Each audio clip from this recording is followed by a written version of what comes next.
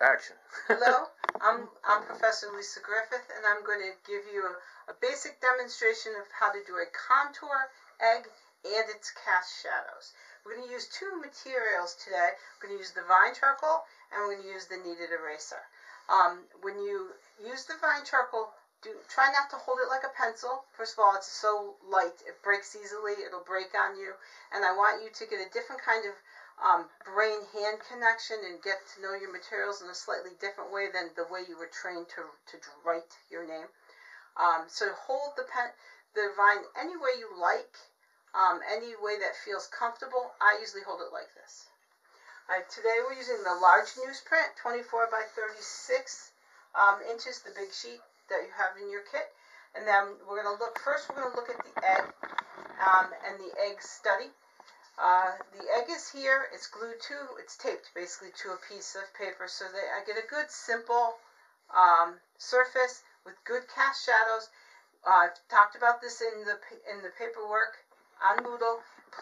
Get a good light source, play with your light, how is the shadows happening, and move your egg around until you find a good shadow, maybe one or two good shadows, and the way the light hits the egg. Okay? Then once we've got that set up, we're going to first start by just doing some fast contour studies of the egg.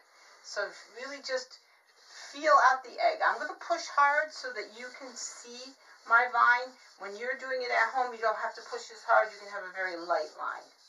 But for you to see it, I have to push hard. So I'm just going to do a basic contour study of the egg. Usually has a pointier nose part and a rounder butt part. And then the kneaded eraser comes in great here because we can take it and we can remove. I'm drawing upright for you to see easier, but if you don't have a good wall to draw on, the floor, a table, always just remember charcoal's messy. I'm going to move my egg a little bit so I can see it from a slightly different angle, and I want you to just do quite a few these are called fast gestures, or fast contours, until you get a good feel for the egg. Once you have like 3 or 4 of them, and then you start to really get a feel for that egg and the shape of it, then you can start looking at your favorite one and saying, okay, I like that one, I like the cast shadows on that one. And then we start looking at where the cast shadows are coming out from the egg under at its nose, and does it disappear back behind its back? So something like this, maybe.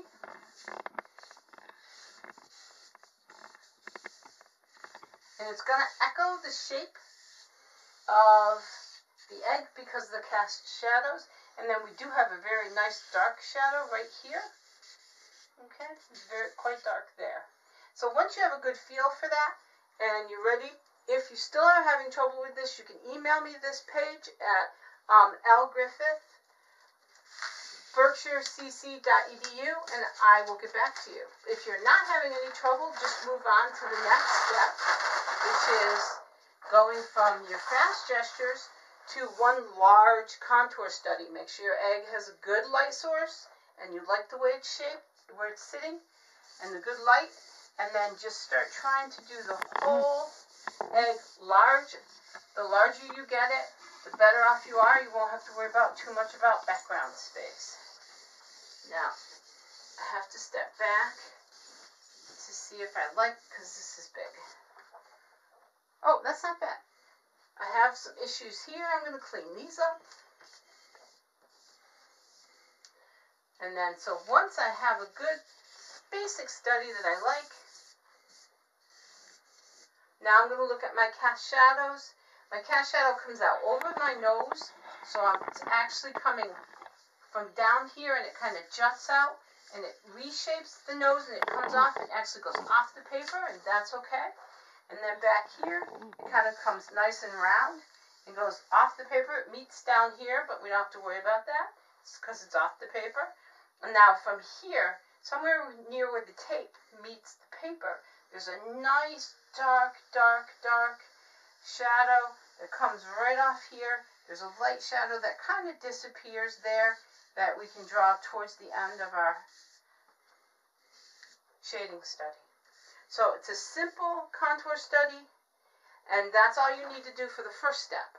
In my next video, we will learn to shade this contour study. Thank you.